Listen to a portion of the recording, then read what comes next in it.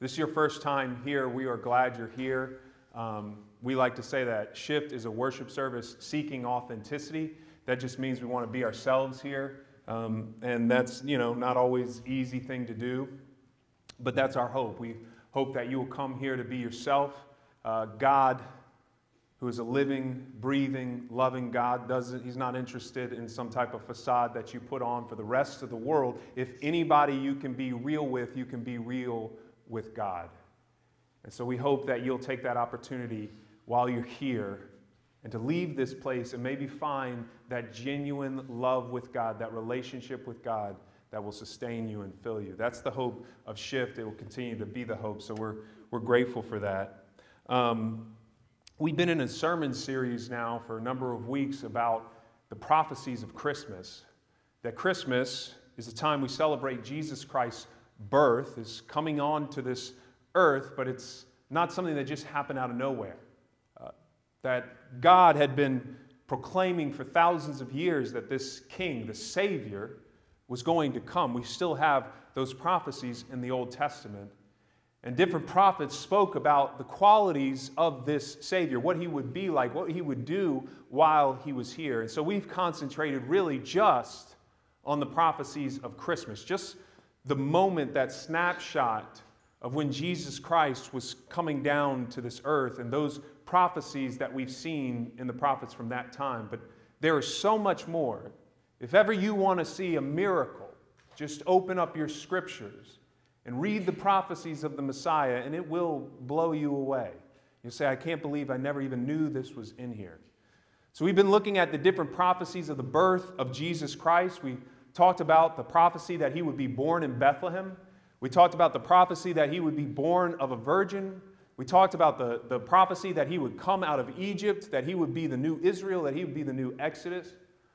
Well, today we're going to talk about a kind of sobering prophecy. This might be one of the more sobering of all the rest. You'll remember that there were these magi. We don't know much about them, but they come in from eastern countries, and they have seen a star in the sky, and somehow or another it is attached to their religion that says to them that this is proclaiming a new king is to be born, and they are following it, and they come into the land of Judea to find this new king who is to be born. Where do they go? They go to King Herod, who at the time is the king of all of Judea. And they say, we've seen his star in the sky. We've come to worship him. Where is the king who's going to be born king of the Jews? Herod calls all the religious leadership over, and he asks them, what do the scriptures say? They believed in prophecy. They believed that God had already told them where this Messiah was going to be born. They all said, Bethlehem. We talked about that. But then Herod calls the Magi over. Sometimes I think we call them the wise men. Calls the Magi over and asks them secretly, what time did this star appear? Now, the reason he does it in secret is he wants to find out how old this child is. And he doesn't want the rest of the world to know it, because they may go and worship this child and give a new king a new throne, his throne. He don't want that to happen. So he does it secretly. And then he tells them, when you come to this king, would you tell me where he is so I too can go and worship him? And of course, his plot is not to go and worship him, it's to kill him. If you know anything about King Herod the Great in history, he is not the best of all kings. He was always trying to control his power. If anybody was coming up against him, he would fight against them. It didn't matter who you were. If you were a family member, he was also paranoid. Sometimes he wasn't paranoid, and people were just coming up against him. But he killed his father-in-law because he thought the father-in-law was coming against him. His mother-in-law, his brother-in-law. He took care of the in-laws, no problem. His mother. No, not his mother, sorry. His wife. 3 of his sons. His uncle. He gave the commands, if ever he leaves the country, to some of his soldiers, kill these family members to make sure that the kingdom doesn't fall into their hands if I don't come back. So if I die while I'm gone, you kill these people and it'll all be good. It's said that Caesar Augustus said that it was better to be a pig in Herod's household than it was to be one of his sons, because he was a Jewish man and he would eat kosher. He wouldn't kill the pig. But you can't say so much about his own children. 10 wives, 12 sons. He needed them all because they kept falling. Herod was a bad guy. If that's how he treated people who were part of his family, how do you think he treated those who weren't part of his family, who were going to be a new king? You think he had any problem wiping that person out? Not at all.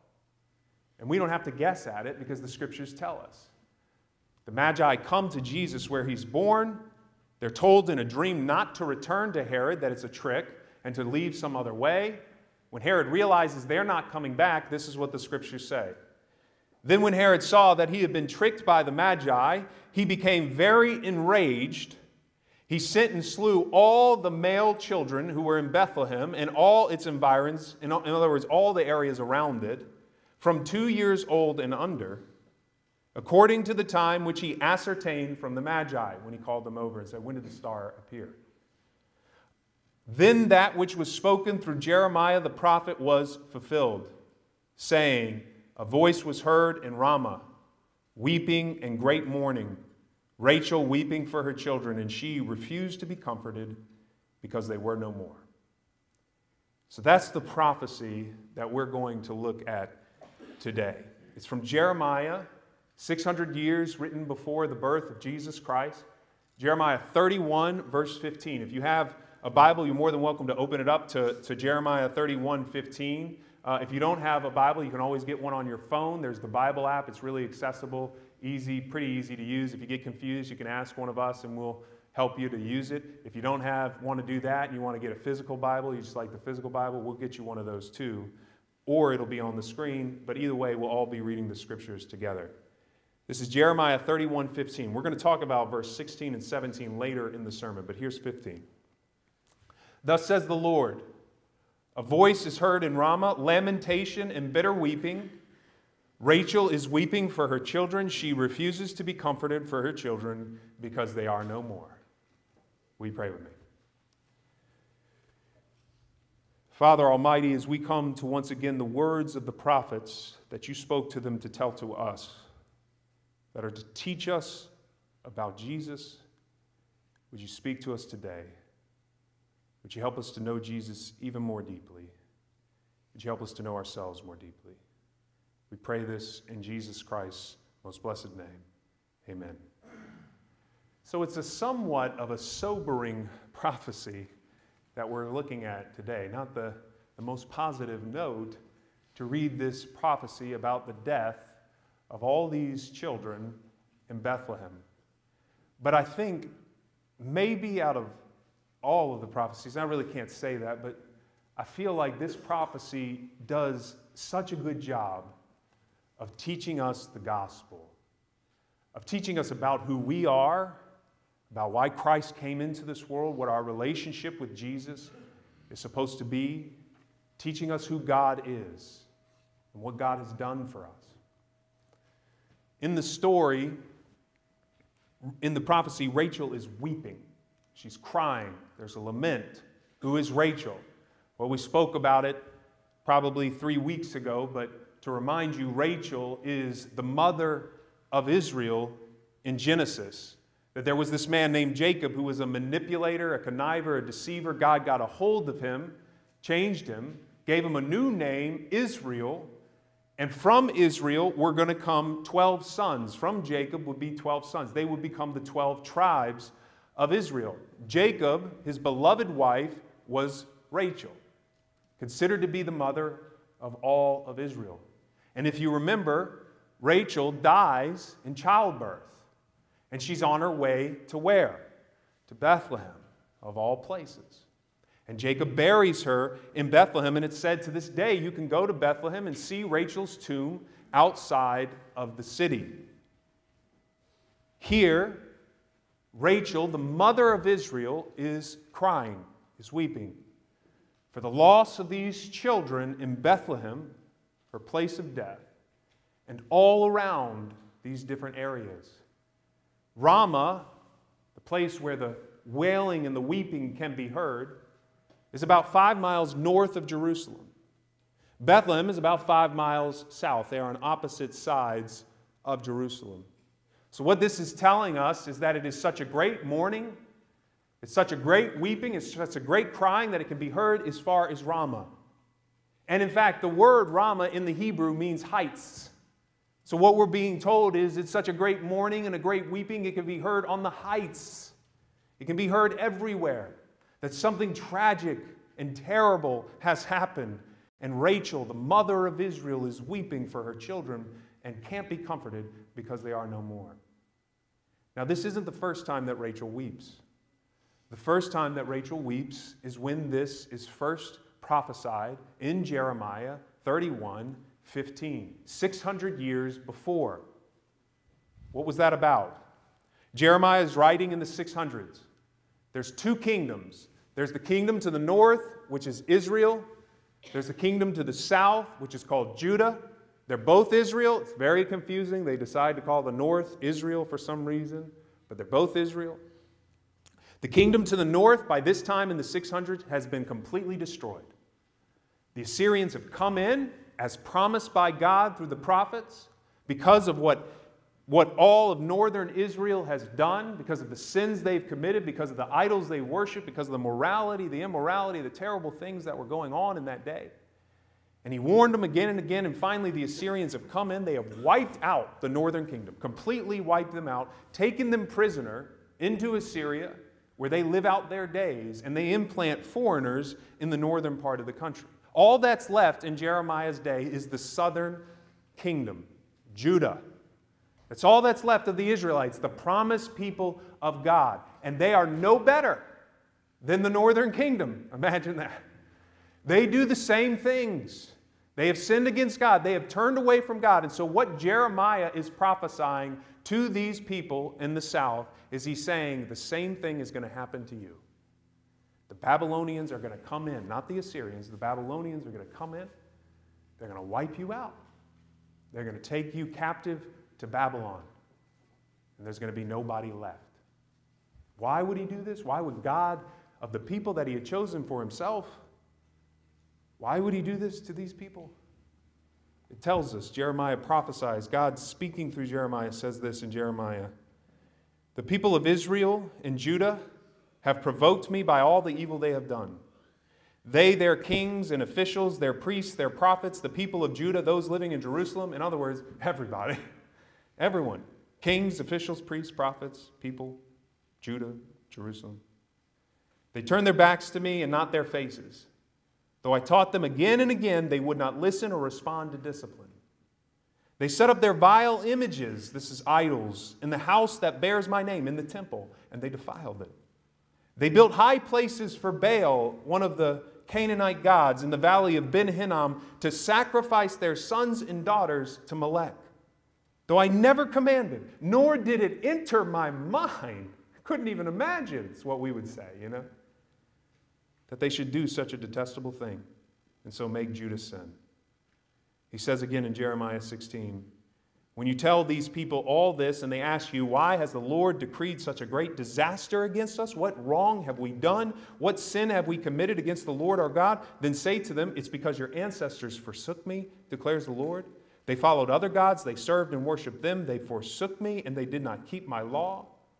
But you have behaved more wickedly than your ancestors. See how all of you are following the stubbornness of your evil hearts instead of obeying me. Now, the shame of that statement is it's still true today.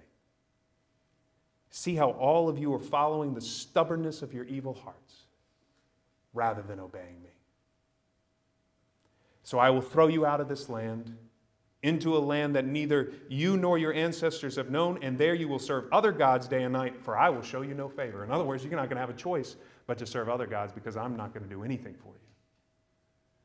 Now, these are the promised people of God. That God said, I will bless the whole world through you. And now God is talking about their complete destruction, about all of them being taken prisoner from Babylon. And in fact, he says that some will die by the sword, some will die by starvation, and others will be led into captivity. And Jeremiah gets to this part of the prophecy today, and he says, Rachel is weeping. Lamentation, bitter mourning for her children. She refuses to be comforted for her children because they are no more, because Israel is now going to be destroyed. And she's weeping in Bethlehem, and it's heard on the heights. 600 years later, Rachel is crying again for the death of her children from this madman Herod. How does this connect to Jesus? Well, it's to teach us of the world that Jesus Christ came into, to teach us of the real situation of the gospel. Because I think sometimes we don't really believe the situation that we are in, and we all know it's crazy. For instance, Christmas. Christmas is a beautiful, beautiful occasion, right? Where we get to be with family and friends and have joy and peace on earth and goodwill to men, right? That's what we always say, you know, goodwill to people. This is what we're going to do during Christmas time. And we have our nativities all set out, and they're just so beautiful in the nativities because everybody there is worshiping Jesus. You know, the animals are worshiping Jesus, and there are the shepherds, and there's the magi with their gifts and all their offerings, and there is everything that we see in Christmas, and there's Mary and Joseph looking all good and everything like that. And it just looks like a beautiful image of Christmas that we have every year. We put it out. I put it out on my little, thing. But honestly, that's not the whole story of Christmas. Christmas, we sometimes whitewash it. Yes, was the world glorifying that God was sending suddenly this Savior? Absolutely. Were these shepherds in perfect white robes as they were in this place of animals when it tells us they had been keeping watch over their sheep by night? Probably not. They probably stank. They probably smell real bad when they came to Jesus. Mary and Joseph, were they exhausted from a long trip they took from Nazareth while Joseph's wife is pregnant, okay? And they're taking this long trip from Nazareth to get to Bethlehem. They end up at Bethlehem. She begins to give birth. They can find no room anywhere for them in an inn, in a nice place to stay. So they stay in probably what would have been a cave where the animals would have gone. And I love the image we always put of Jesus in perfect hay in this nice little manger, okay? Because he was in a feeding trough. And it was not necessarily built to hold a child. Sometimes we tell the story with taking out all the negative, all the difficulty, all the darkness, the fact that they were rejected. Imagine how exhausted Mary and Joseph would have been. And then, of course, we never talk about the death of the innocents. We never talk about the death that Herod had come and was a madman killing these children. Because we whitewash it. You know, the same is true of our Christianity. And the worst part about it is we think we're doing a service. We whitewash it by saying that Christianity is really just about love, which it is, but we don't talk about the cost of that love, the blood of our precious Lord and Savior Jesus Christ. We talk about all peace, but we don't also talk about the violence in the Scriptures. We talk about that really it's probably more just a self-fulfillment type of Christianity. It's where we come together every Sunday as families and worship and praise God, but we miss the fact that Jesus Christ calls every single one of us to die to ourselves. To be put up on the cross as he was put up on, and to be reborn because we whitewash our Christianity too. N.T. Wright said it like this. He said, "For many, Christianity is just a beautiful dream. It's a world in which everyday reality goes a little bit blurred. It's nostalgic, it's cozy, it's comforting. But real Christianity isn't like that at all. Take Christmas, for instance. A season of nostalgia, of carols and candles and firelight and happy children, but that misses the point completely. Christmas is not a reminder that the world is really quite a nice old place. It reminds us that the world is a shockingly bad old place. No room for Jesus, the death of the innocents. Where wickedness flourishes unchecked, where children are murdered. Christmas is God lighting a candle. And you don't light a candle in a room that's already full of sunlight, obviously. You light a candle in a room that's so murky that the candle, when lit, reveals just how bad things really are. The light shines in the darkness, says St. John, and the darkness has not overcome it. Christmas then is not a dream. It's not a moment of escapism. Christmas is the reality which shows us the rest of reality. Because our lives aren't whitewashed. Because what you struggle with isn't whitewashed. Because what we see in our world isn't whitewashed. This is what that prophecy means. It means it's a dark world. There's evil in this world. There are things that we come up against in this world. Lest we should think that 2,000 years ago, that there just was this crazy person, and really from that time period, we have become a great people who are just different. Nobody kills children anymore in the name of power. The 20th century is perhaps the bloodiest century in all of time. And more children, I would argue, have been killed in this century than all of the others. 1.5 million children killed by the Nazis. 1.5 million for power. I went to Cambodia, Pol Pot, who killed half of his population. I don't know why. Killed half of them. Went there, saw the killing fields where there was mass murder. And their children, they never wasted bullets on their children. They just used what they called a killing tree. Now, this isn't to shock you. It's not to tell you something that isn't true. It's not to paint the world in a light that it isn't so.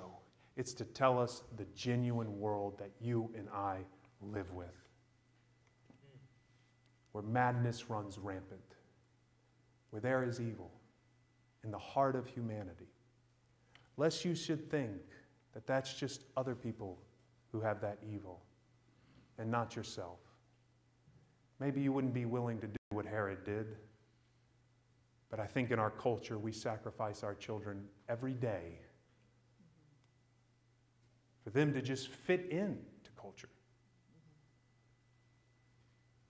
We would rather them fit in with the rest of culture than to ever worry about their soul, what their relationship with God is like. What's more important, and this isn't just self-serving, though it comes out that way. What's more important to you, bringing them to a game for sports or bringing them to church to hear about God? I'm not condemning you. It's me too. It's my family too. It's all of us. We sacrifice our children. We sacrifice them in a very different way in the name of our dreams and our desires, where we are not the parents that we were called to be for them, because it's more important for us to achieve our success and our greatness in this world than to actually raise up these children who God has given us into our hands. And we sacrifice them even before they're ever born for the name of convenience. Rachel is still weeping. She is mourning. And her voice can be heard across the world. It is our reality. But aren't you so glad there's a but? Aren't you so glad that all is not darkness? Aren't you so glad there's a glimmer of a light, of a candle that will not be put out in this world? I am. You see, that's the first part of the prophecy, that verse 16. A voice is heard in Ramah, lamentation and bitter weeping. Rachel is weeping for her children. She refuses to be comforted for her children because they are no more. But it continues. In verse 16 and 17, thus says the Lord, restrain your voice from weeping and your eyes from tears. For your work shall be rewarded, declares the Lord, and they shall return from the land of the enemy. And there is hope for your future, declares the Lord, and your children shall return to their own territory. Now, Rachel is weeping and crying in Jeremiah about the fact that the Israelites are being exiled. All of her children will be no more. She believes this. But then suddenly a voice speaks to her, the voice of God, who says, stop your weeping, stop your crying. Your children will be resurrected. They will return. There is hope for your future. He says this in the 600s. 600 years later, when children are being put to death in Bethlehem, when it seems again that Rachel will have no more, that these kids are gone and they are dead and they are buried, God again speaks to her through that scripture and says to her, wipe your eyes and your tears. There is hope for your future. These children will return from the land of the enemy. Who is the enemy? Death itself. And your work will not be in vain. And God will save them. You see, Jesus Christ didn't come into a pretty nice old world. He came into an ugly world, in the land of the enemy. You know the enemy. If you've lived any amount of time on this earth, you know the enemy. Sin here. Sin in your heart. The enemy of sin out there in the world. The enemy of death and decay. This is the enemy's land. We are in and being controlled by the enemy, by sin and by death. If you don't believe that, is there any single person in here who by their own willpower has been able to overcome sin in their life completely? Just raise your hand. It's time for you to be glorified. Anyone? One? Then sin has power in this land. Anyone who's overcome death? Death itself and decay. Anyone? I know sometimes we want to try. Anyone has succeeded? Then this is the enemy's land. And death and decay and sin have control on us. Jeremiah says to the Israelites this. This is what the Lord says to the Israelites in Jeremiah. Your wound is incurable. Your injury beyond healing. There is no one to plead your cause, no remedy for your sore, no healing for you, no soup for you, no healing at all for you. None. There is nothing in this world that will overcome your darkness. Nothing in this world that will overcome your sin. Nothing in this world that will overcome your death. There's no cure. But God says this, but I will restore you to health and heal your wounds. He just told them the wounds are incurable, declares the Lord. Jeremiah 23. The days are coming, declares the Lord, when I will raise up for David a righteous branch, a king, who will reign wisely, do what is just and right in the land. In his days, Judah will be saved, and Israel will live in safety.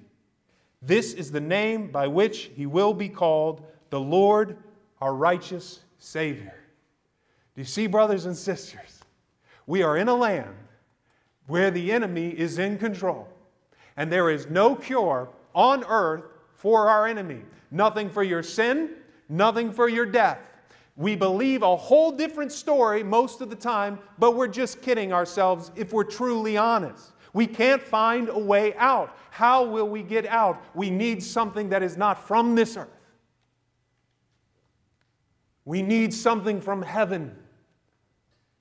So God sent His Son from heaven to enter into the land of the enemy. He was free. He did not need to enter into this land for Himself at all. And yet He came. And He took the enemy to Himself.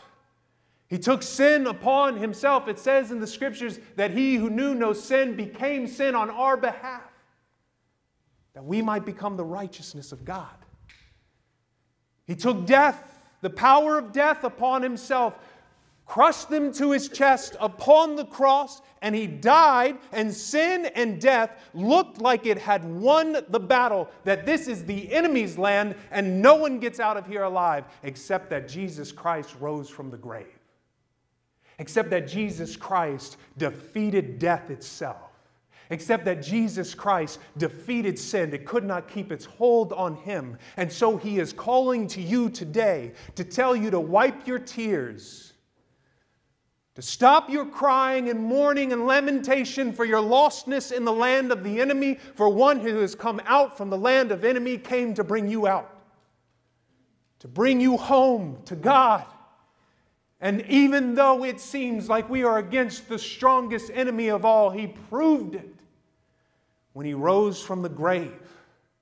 And he offers that to each one of us, a taste of his Spirit, the Spirit that will overcome sin in your life. Today, I didn't believe it. Of course, I didn't know I was the most sinful man in the world. It just happened to be that way. And God showed me. And suddenly he gave me power to overcome sin when I thought this was the enemy's land. The enemy always told me I'd come back. I was his. Suddenly I got broke free. And that's just a part of the promise. Because we are being drawn towards a day when the enemy's land is no longer the enemy's land. It's God's land, full of God's people. Listen to the image that's told to us in Revelations, the very last book of the Bible. Then I saw a new heaven and a new earth, for the first heaven and the first earth had passed away, and there was no longer any sea. I saw the holy city, the new Jerusalem, coming down out of heaven from God, prepared as a bride beautifully dressed for her husband. And I heard a loud voice from the throne saying, "Look, God's dwelling place is now among the people. It's God's land. And He will dwell with them. They will be His people, and God Himself will be with them and be their God." Listen to what He will do. He will wipe every tear from their eye. There will be no more death, or mourning, or crying, or pain, for the old order of things has passed away. Rachel has stopped weeping. He who is seated on the throne said, "I am making everything new." Then He said, "Write this down, for these words are trustworthy and true." You can take it to the bank. Who's the one on the throne? The King who was born, Jesus. And He is making everything new. What you see around you today, brothers and sisters, are the death throes of a defeated enemy. And if you have found yourself in that place, if you feel as though sin has just had its hold on you and you don't know how to be free from that enemy, I will tell you, the Scriptures tell you, if the Son sets you free, you are free indeed. He can break it. If you've seen only mourning and crying and pain and death all around you, and you feel as though death is going to have the last word, know that death has been swallowed up in victory through Jesus Christ. And that one day there will be no more death, there will be no more crying, there will be no more pain, for we follow the one who has defeated death and sin itself upon the cross and through His resurrection. And He will give that same power to you if you will follow Him and trust Him and obey and turn away from the stubborn, evil hearts we have and turn back to God and say, "God, I will follow you to the ends of the earth, past the enemy's land, to the place you are bringing me today. For I know you are good. I know you are loved. I know you have come to bring me home, and so I will follow you home." Or did you not think that Jesus knew where He was going? That we just follow. He circles around. Now He's going home. And He's bringing us from the enemy's land. We need people who believe it. We need people who put their lives in Jesus Christ's hands. We need people who know that Christianity isn't a rose-colored story. That it tells the way the world really is, but it tells us how to escape from it. And the hope in Jesus Christ. So this morning, if that's you, I want you to lift your heart up to Jesus. I want you to say to Jesus, Jesus, I have felt trapped. I know the enemy. I know his hand on my heart. I know his hand on this world. I've seen the death and decay all around me. I know people are mourning and crying in pain, but I don't want to cry anymore, and I don't want to mourn anymore. I want to follow you. I want to follow you for my life. Give me the strength to walk towards you and trust you, that I might be made new, and I might serve you and help to tell the world of the hope of the world. This is Christmas. This is Christmas. And we try and write a different story. We've done an injustice, because that's quite the story. Will you stand and we'll pray together?